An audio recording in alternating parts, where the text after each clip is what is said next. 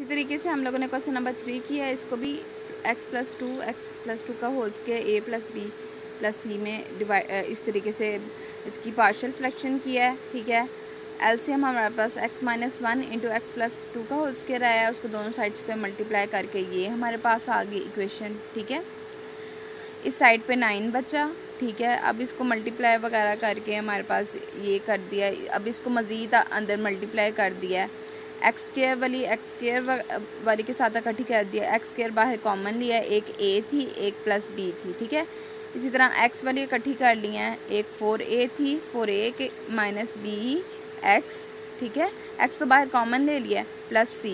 ठीक है, इसी तरीके से कांस्टेंट x0 का मतलब है कांस्टेंट वाली जिसकी साथ कोई x की वैल्यू नहीं है। ठीक है, ये हमारा 4a -2b -c। ठीक है, ये कांस्टेंट वाली।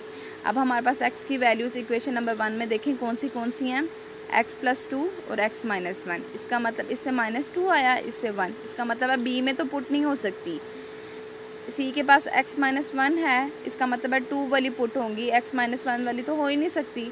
इसी तरीके से a है, इसके पास x + 2 है, तो ये 2 वाली इसमें पुट नहीं हो सकती, 1 वाली हो सकती है। तो हम लोगों ने कहना है x = 1 factor corresponding to a, क्योंकि ये a में पुट हो सकती है। ठीक है, अब a क्या है हमारे पास, ये है और = 9।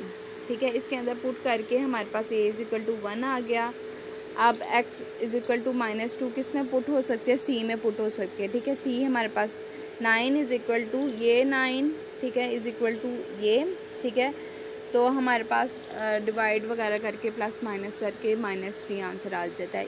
अब कोफिशिएंट ऑफ x स्क्वायर को इक्वेट करते हैं। ये देखो x स्क्वायर है हमारा a + b। ठीक है, a + b हमारे पास है और इधर तो x स्क्वायर की कोई है ही नहीं वैल्यू इस साइड पे, तो हम लोग a + b = 0 करेंगे।